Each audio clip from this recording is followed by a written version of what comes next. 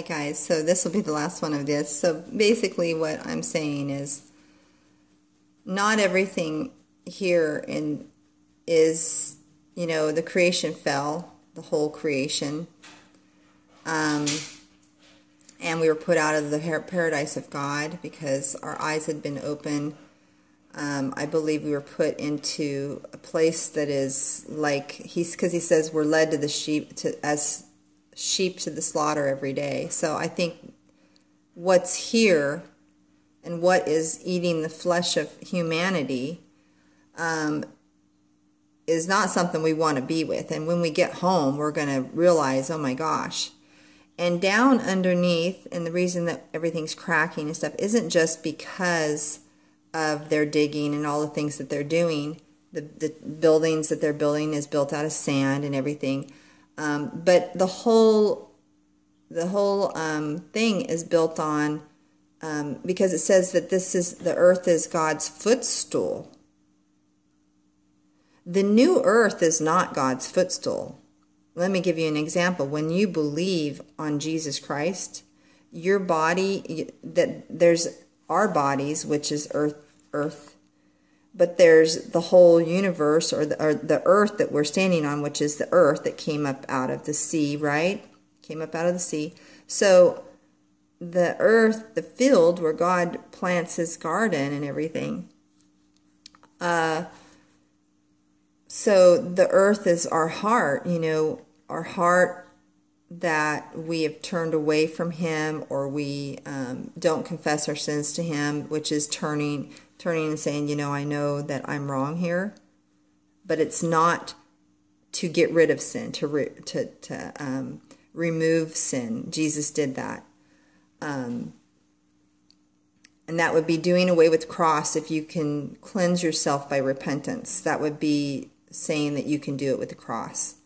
Turning from sin to Jesus to be cleansed, or to brother and sisters to wash our feet, is different. It's a totally different thing.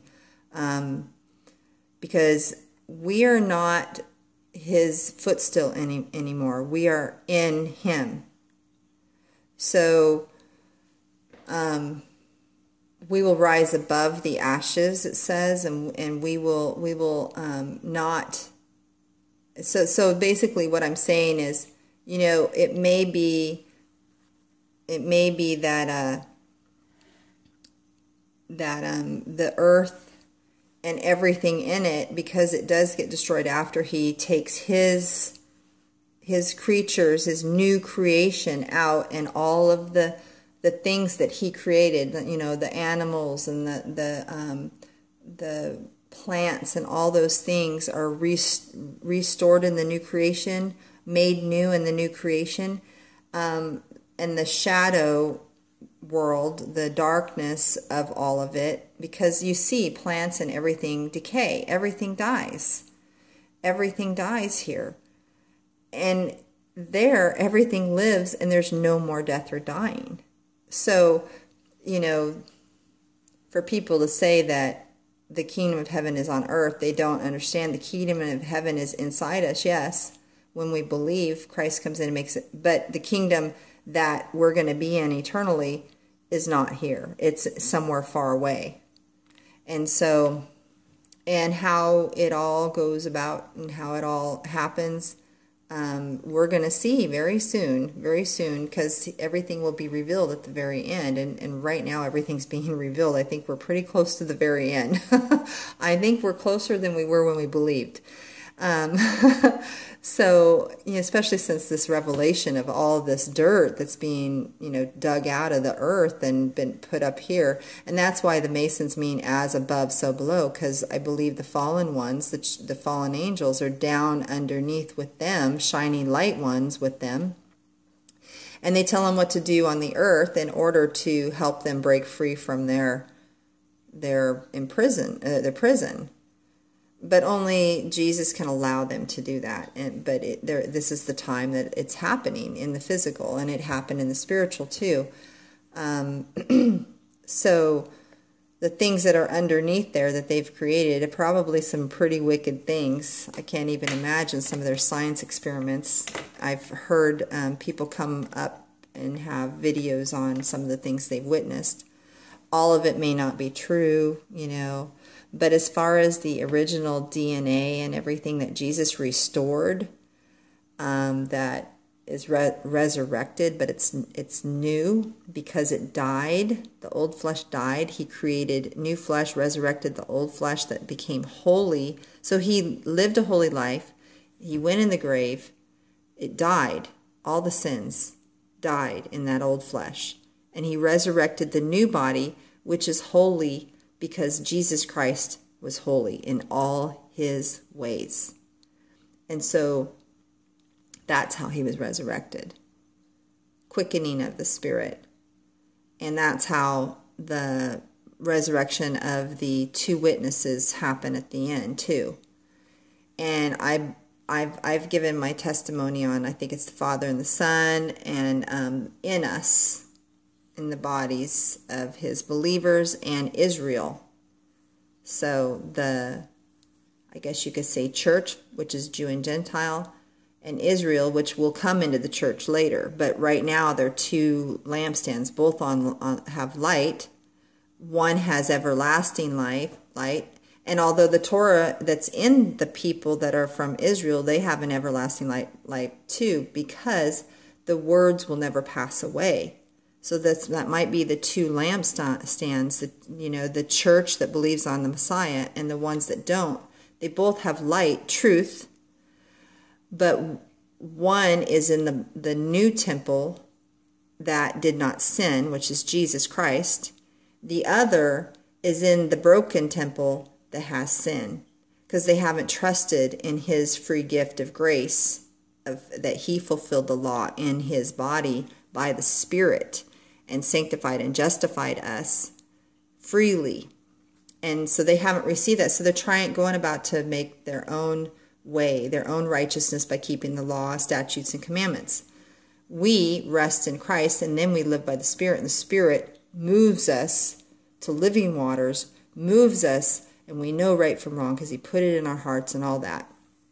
And so the two lampstands, I believe, are eventually resurrected into new life. First, by faith, they're translated into the kingdom, and then whenever they die or whenever they see Jesus, they get the new body, or not. They don't get new bodies. They see. I think they see their new heavenly bodies. That God had made, that the heavenly body that is incorruptible and immortal, everlasting. And if you're in earth and you're living here and you've been translated into the new kingdom by faith, you are the new earth. That's the way I'm understanding it, because the old things have passed away, the old earth and all things have passed away, and you become new, right? And so all things have passed away and all things have become new. You're a new creature in Christ, something like that.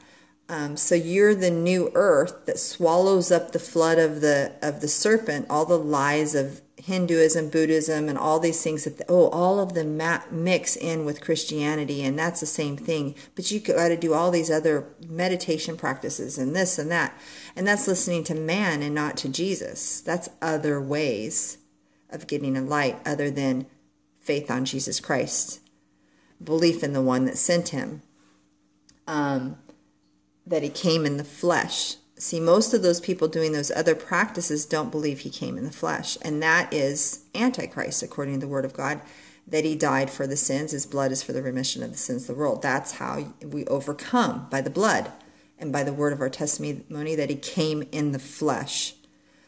Everything else is a lie. His words are true and holy and perfect, and they will be everlasting. They judge those who do not have faith, because he says they are judged because they believed not. If they are judged with the schoolmaster and then they're turned to faith on Jesus, we were using the word properly and they were saved by the word. It didn't burn them up or condemn them. It turned them and said, hey, you are in trouble. This is what it says in the word. You need to reconsider. And so the two lampstands that I think, come into one family, one household, which it says in, I think, Kings or Isaiah or somewhere it says that in the end, Judah and Israel will be together, joined into one, and will be a stick in God's hand to smite the nations. So the way I see that, and this is a couple different ways, is right now the saints of God, who are both Jew and Gentile, are speaking the word of truth, and all of these truths are coming to pass because the Spirit is moving us to know the truth. Because he said in the end times he would expose all things. He said he would uncover everything that was done in the darkness, that it would come to light. Now we are not judged the way that these others are being judged right now by God, by his word. We are sitting on thrones in heaven judging with God using his word.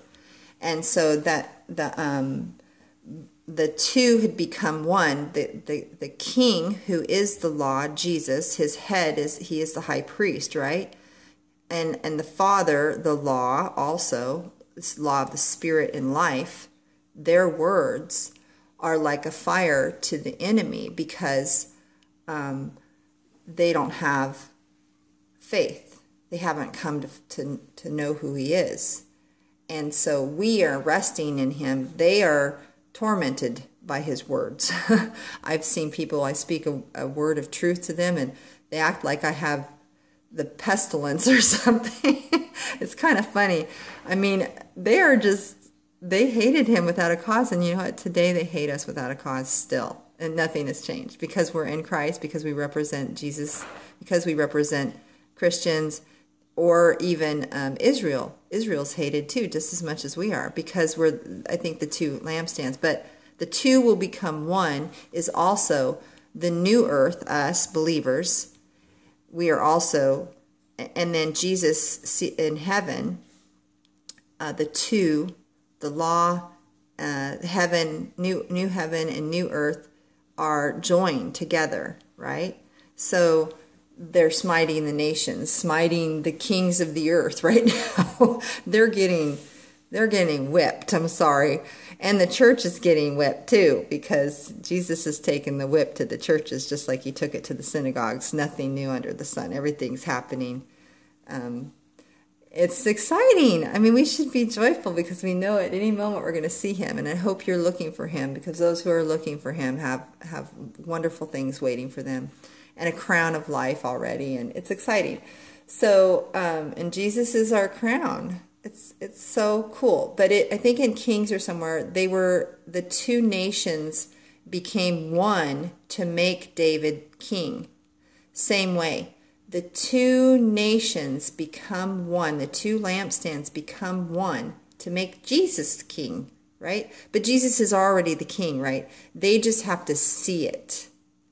And when he comes, they will, because it will be with great power and great glory. And this whole earth will shake. Everything will shake, because the bodies of people will shake, because it says in the Word of God, when he comes, the inhabitants of the earth will mourn. And there will be no more trumpets. I won't be blowing the trumpet anymore. There will be no more bride or bridegroom. There will be no more body of Christ or his church, which is one, because we'll be taken into the kingdom, far, far away. But we have hope for those who are part of the grapes of wrath. They are part of God. And he showed me that they are also the Gentiles that come in at the end. So it shows that until all the Gentiles, the fullness of the Gentiles. And that is interesting, because that's the grapes of wrath. And they come in, the Gentiles, the heathen, come in with the grapes of wrath. And then the second death, first their death, martyrdom, or like I said, stars falling from the sky, earthquakes, volcanoes, all sorts of ways they might believe, until all of that comes in, and then it will be the end. and then